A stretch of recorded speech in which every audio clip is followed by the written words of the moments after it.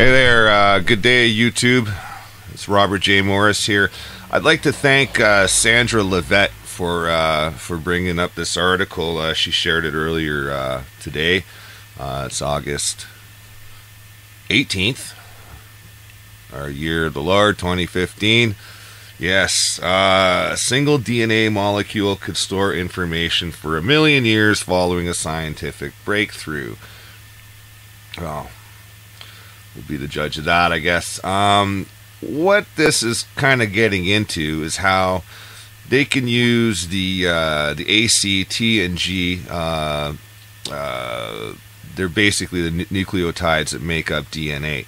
Now they can utilize that and reconfigure it, literally like a printer. Like they can print these things out now. Okay, so they can create a DNA strand out of these nucleotides and basically, effectively store data. I mean, they've been utilizing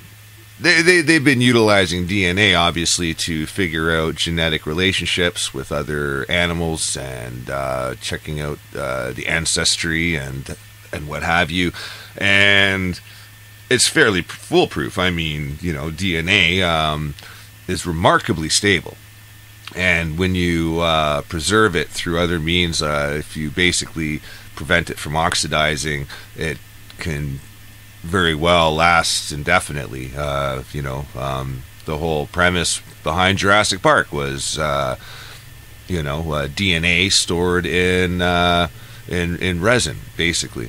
Now, and that's how they brought back the dinosaurs, right? Just a few the DNA blocks were, they just fill it in with other DNA. Now, as far-fetched as that might seem, there's definitely a history here, and something that people must learn is that if information can be stored in DNA, I just want people to think about this. So this isn't really, I'm not trying to teach anybody new, and I'm not trying to teach anything new here.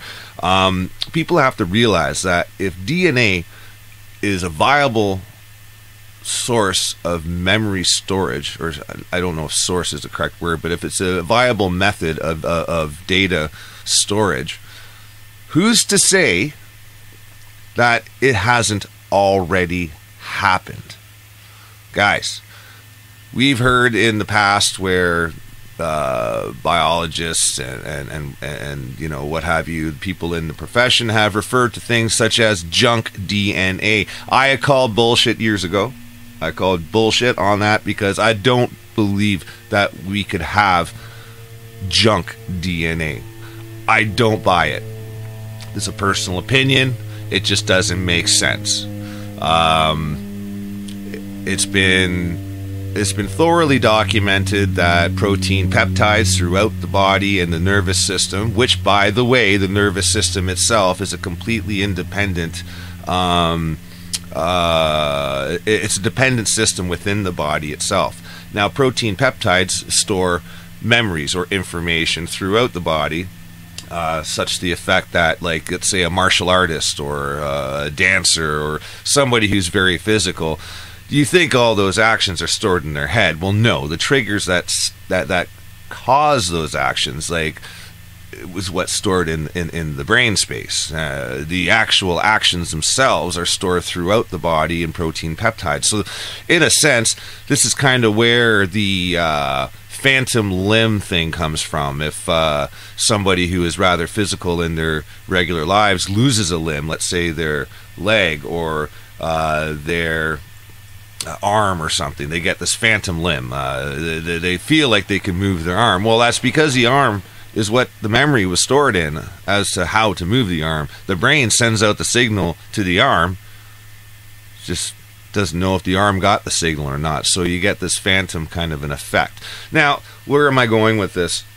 Okay, guys, you have to kind of take things back. They have been researching this for a long time, okay? And here's where my bullshit detector goes off, and it goes back to the studies of basically what is now known as HIV.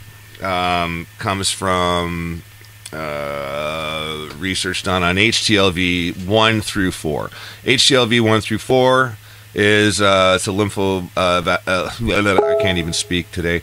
It's a lymphotropic virus. HCLV basically is what led to AIDS.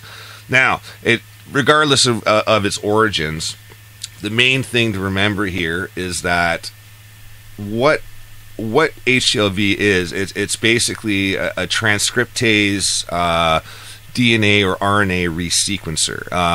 Now, as far as reverse transcriptase is concerned, what it does is it basically takes RNA strand and then it reconfigures the RNA sequence and then injects it into the DNA to basically create a new DNA cell. That's how retroviruses work, because what it'll do is it'll take the DNA of the virus, it'll create a new RNA sequence and then inject it into the DNA strand, and then you have a new improved virus that kind of reprograms itself.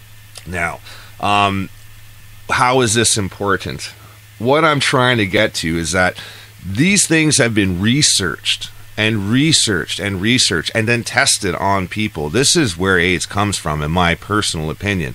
And I just want people to I want to open the door to people to do some research, because if you check into this, I think personally that this has been done since day one in modern molecular like biology.